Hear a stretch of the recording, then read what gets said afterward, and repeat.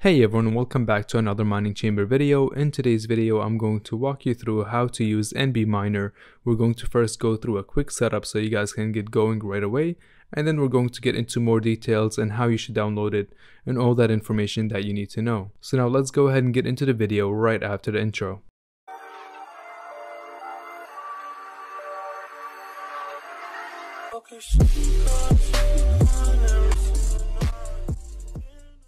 First, we're going to start off with the overview on NBMiner. If you guys want to jump to a specific point of this video, feel free to look in the descriptions below. Everything will be timestamped below. So NBMiner is a cryptocurrency miner that can be running on Windows or a Linux-based mining operating system if they support it. So the coins that you can mine with NBMiner are all these coins that are mentioned right here, or in general any coin that follows these algorithms that are shown on this table. So there's a vast majority of the popular coins that you can mine here, including Ethereum, Raven coin, and then CoinFlux as well.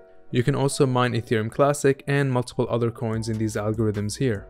So as for the developer fee, the fees on this miner, you'll be paying 1% if you're mining Ethereum or Ethereum Classic. So anything on Ethash or ETC hash will take from you 1%. And then for Raven coin, you guys can see here on Kapow, you'll be paying 2%. And on Octopus, which is CoinFlux, you'll be paying 3%. You also have the other algorithms in here with their percentage as well. So just keep that in mind when you're using this miner. Now NBMiner supports the vast majority of the GPUs. So usually you won't have any troubles trying to use it on newer hardware or older hardware, but you can come back here and double check. So this will all be in the readme section of the NBMiner. I will leave the links for all this in the descriptions below. So here you guys can see different algorithms as well as the coins and then the compute compatibility. So this applies to NVIDIA cards, although I was not able to find AMD cards compatibility. So to look at these compute compatibility, you just want to look for the number here, and then you can go to this compute compatibility reference link, and then from there you guys will find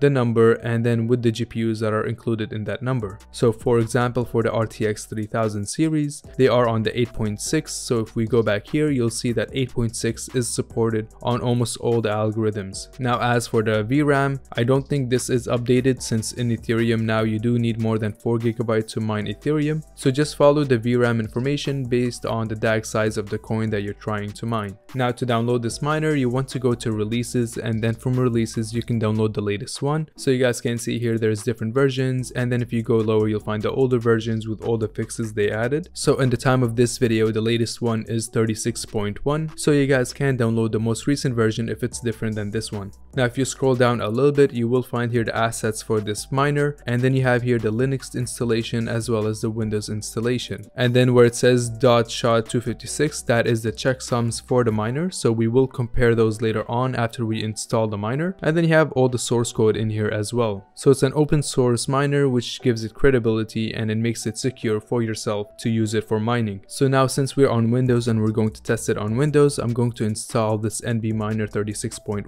WinZip. If you're on Hive OS or any mining specific operating system, you won't have to do anything. You'll just find it in the list of miners and you can use it directly from there. So to download it, just click on the zip file and then you can save it anywhere you want, but just remember that your antivirus might flag it as a virus, and then you'll just have to whitelist it from your antivirus. Now what I did is I just have a folder named miners in my desktop, and then that folder I have it whitelisted from Windows Defender, so that every time I install a miner in there, it doesn't delete it for me right away thinking it's a virus. It's all just false flags, so don't worry about them at all. Now if you have no idea how to do that, I have a video on mining on your PC, and then I go into it with details in that video. I will leave the link for that video in the descriptions below. So now let's go ahead and save it here, and then after we save it here, you guys can see on the bottom left I got a dangerous, so Brave has blocked it. Now this is normal, like I said, it's just a false flag, and all you need to do is you want to click on show all, and then on show all you want to go ahead and hit on keep dangerous file. So after that you will see that it finished installing, and then you can do show in folder, and then you'll be able to find the miner in your folder. So now the first thing you want to do before extracting your miner, you want to make sure it's an authentic version of NBMiner. Like we've seen recently with the news that Phoenix Miner was recently compromised, so please make sure to do do this step just to make sure that you have an authentic version of the miner and it matches the checksums, which is like a fingerprint for the folder of the miner. To do that, all you will need to do is go ahead and open up the command prompt. So open up a CMD, and then from there you can go ahead and navigate to the miners folder. So if you have no idea how to navigate in command prompt, you can look it up. It's not really that complicated. I will give you a simple explanation here. So you just want to do CD to change directory, and then from there you want to go to wherever this miner is. So now I'm currently in my SoCannon user, and then in that user I have downloads, documents, and all these folders right here. So I want to go to desktop, so I would say CD desktop, and then from there I can just hit enter, and that will put me in the desktop folder. So now after the desktop folder I have my miners folder. So now I need to go to CD and then miners, and after that I am in the folder where I have NBMiner installed. So I can go ahead and type out dir, which will show all the stuff that's in this folder. So here I have NBMiner 36.1 win.zip. So now I want to make sure that this is authentic through the checksums, and to do that all you need to do is type out cert util and then -hash file, and then you want to put the name of that folder. So what you can do is just type out NB and then hit tab. It should automatically fill it out for you. Just make sure that it's the zip, and then after the zip you want to go ahead and say the algorithm. So you want to say SHA-256. And the reason that we're saying SHA-256 is because here at NBMiner they have the SHA-256 one. So we can go ahead and hit enter, and then you guys will see here there's a long string that comes out, and that string will be in this file right here. So I'm going to install this file as well now, and then I can go ahead and save this to the same folder. And now after you save it, you just want to go ahead and do open with, and then select notepad and open this file with notepad. So now once you have that open, you will see here a string and then the matching zip file. So if we go back to our command prompt, we can compare them, and then they are matching exactly the same. So that means that the NBMiner that we have is authentic and we're good to go. So now I'm going to go ahead and delete this SHA-256 file, and then I'm going to extract NBMiner within my miners folder. And now here we have the extracted folder. So usually what I like to do when I install any miner, I don't like to have to click on two different folders to reach the items. So what I will do is I will just drag all these files in here back to the other folder, the first folder, and then like that I can go ahead and delete the second folder. So now once I open up NBMiner 36.1, I don't have to open up two different folders to reach the files for the miner.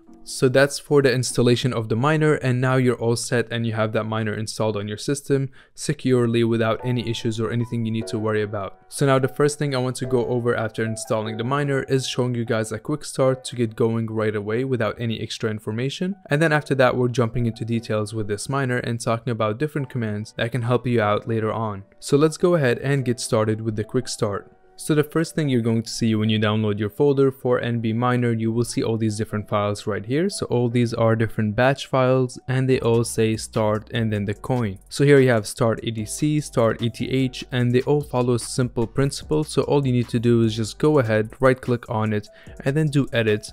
And then you might get this pop-up right here, just do on more info and then run anyways. And then after that you will see some information like this. Now when you're here, all you need to do is change the address here for your own wallet address. Now if you don't know how to get a wallet address, you guys can come to miningchamber.com/platforms, and then here you will find some wallets that I do like and I use. So you guys can download any of those and then get your Ethereum address from there. So since this is for start ETH, then you will be putting your Ethereum address here, and then you're also going to be changing the pool based on what works best for you. So there's multiple different pools out there. You guys can use Ethermine, it's a good choice, and then just put the server that's close to you and the port number, and then you're all set. After that you just close this file, make sure that you save it first, and then you run that file. You don't need to run it as an administrator because you're not doing any overclocks there, so you can just double left click on it and then it will start kicking in and start mining for you. So that also applies for all these other ones. So if you go for Raven coin, for example, if you have a 4 GB card, you just go ahead, hit edit, and then same thing, run anyways. And after that, change the Raven address and then the Raven pool. And that's all you need to do to get started super quickly. Now, if you want to learn more about the different commands, please stick around, and then we're going to go into details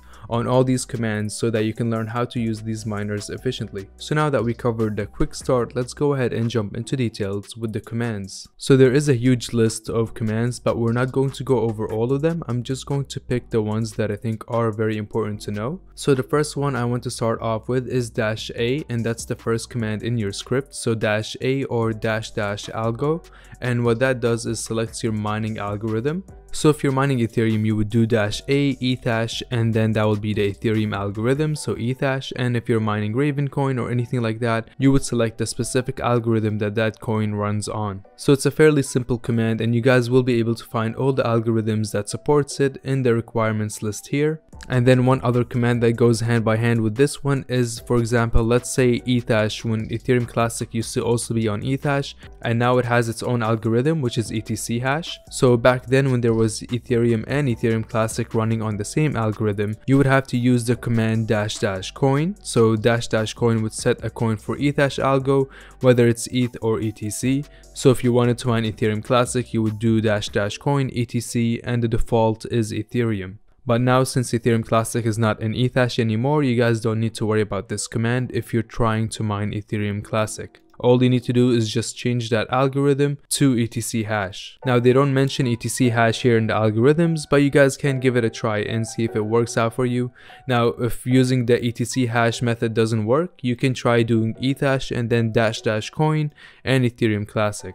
So after -a and --coin, the next important command to know is -o or --url. So what that does is basically specifies your mining pool URL. You guys can select any mining pool you want. I have a full video on mining pools, so if you have no idea how mining pools work, feel free to check out that video. The link will be in the descriptions below. And with the -o, there's also -01 or -02, and what that does is you specify a backup mining pool. So if mining pool number 1 goes down, mining pool number 2 will kick in, and then etc. The maximum that you can specify is 3 pools, so you have -o, and then -01 and -02. So after the mining pools, you have your user, and your user is your wallet address. So here you see -u or --user, and this is usually your wallet address. Now in some scenarios, you would make a username and password with your mining pool, and in that case you can use your username and password. But most of the time, all you need to do is just put your wallet address if you don't have a username and password with the mining pool that you're trying to mine to. And this also goes back to U1 and U2, so you can have backup users for your backup pools.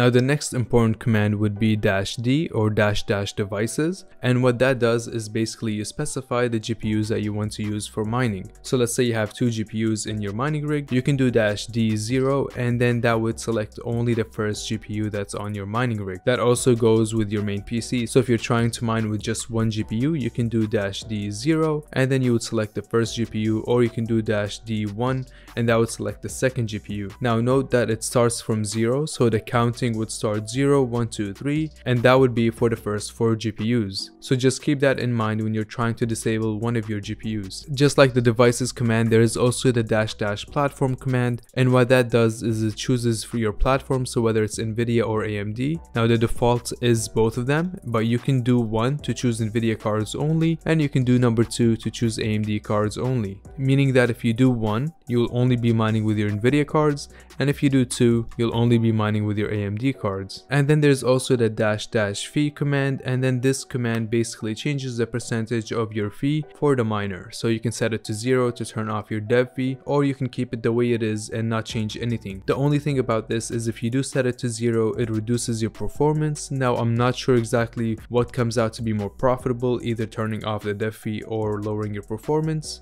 But honestly, I would say just keep it on and then use it the way it is. If you want to give it a test and turn off your dev fee, then feel free to do that. And another really useful command is temperature limit. Temperature limit sets a limit for your GPU in Celsius, and if that exceeds, it will stop the GPU for 10 seconds. So that means if your card is overheating, it will stop mining for 10 seconds, so it cools down a little bit and then it will kick back in. And now the last command I want to cover is -mt or -memory tweak.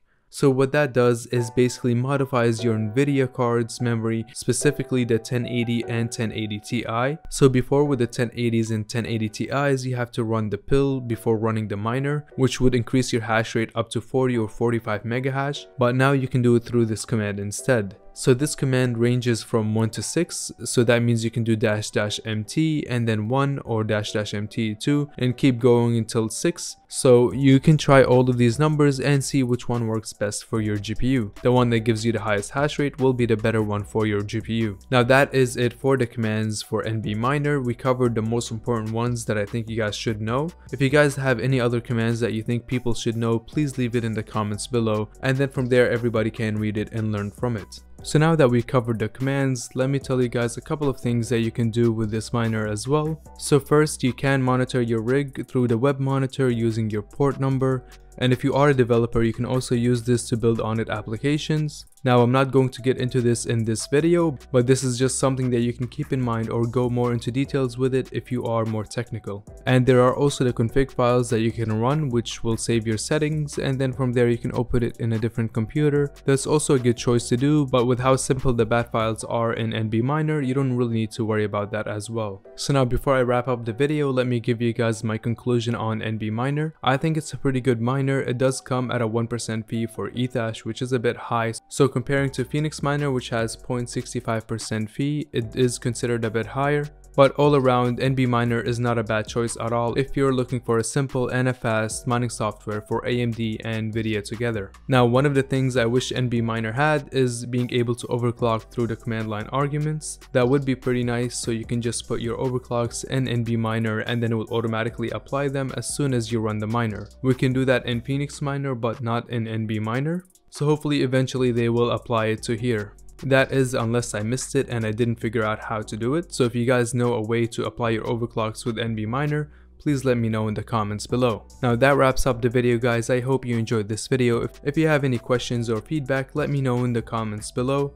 Now the next mining softwares I'm going to be covering are Team-Red Miner as well as TRX Miner. So if you haven't subscribed yet, make sure to subscribe so you can get notified when these come out, and drop a like on this video if you guys enjoyed it. Thank you again, and I hope you have a wonderful day.